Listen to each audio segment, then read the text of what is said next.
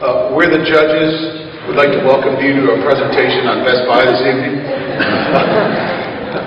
First of all, let me say that on behalf of the judges, you folks did a tremendous job. And we really appreciate all the work that was put into this case analysis. We do have some comments which we'd like to share with you.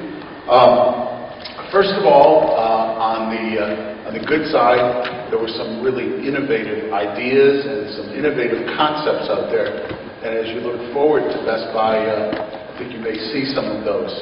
When you're doing a presentation before your board, your presentations you have 15 minutes to speak about the presentations. And there was a lot of information on some of the slides.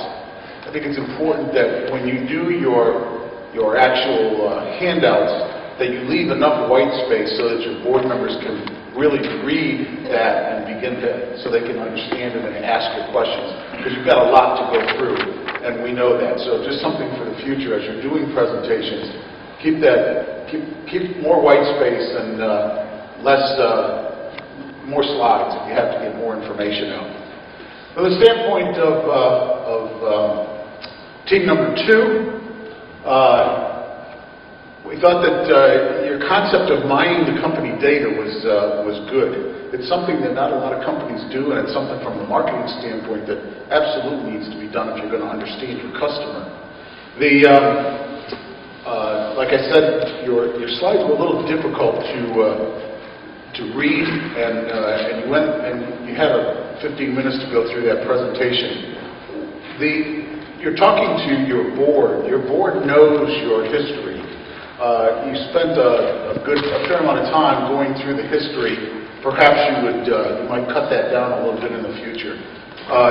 Very, very articulate. You did a great job of articulating the issues and articulating your presentation. Team number 1, your analysis was very innovative. I think you did a good job of vetting your project called Kickstarter.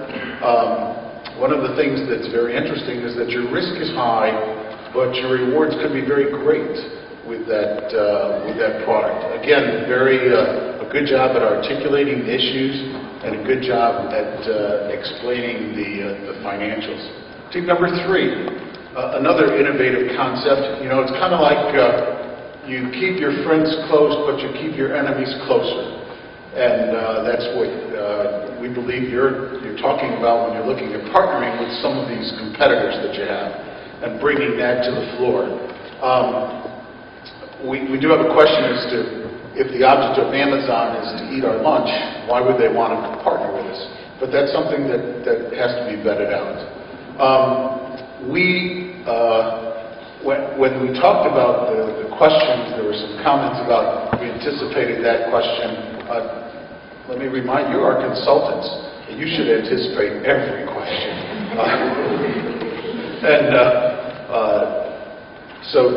Another thing.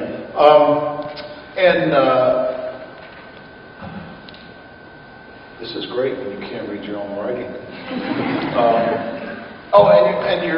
When we were talking about the competition, I think it's an interesting concept that you really take the competencies that Best Buy has now and expand on those through actually helping people use this. You're way too old to understand this, but I told this story in the past. If you ever watched The Miracle on 34th Street, Santa was working for Macy's, and they had a competition with Bloomingdale's. And somebody came in to buy, and this is a true story, by the way, even though it was in the movie. Somebody came in to buy something at Macy's, and Santa said, "Don't buy it here. Go buy it at Bloomingdale's because it's less expensive."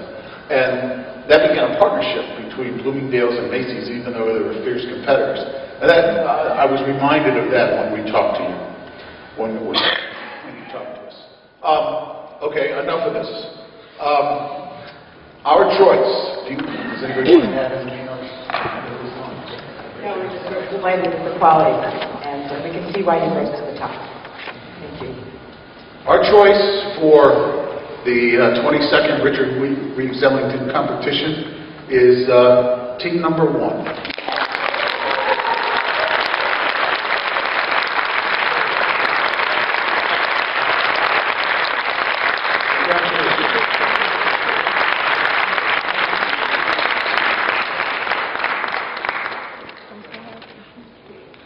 At this stage, I'll request the 3 teams to come up on the stage for photographs with the judges and the faculty. The rest of the students, you may leave now. Have a good night. The rest of the students.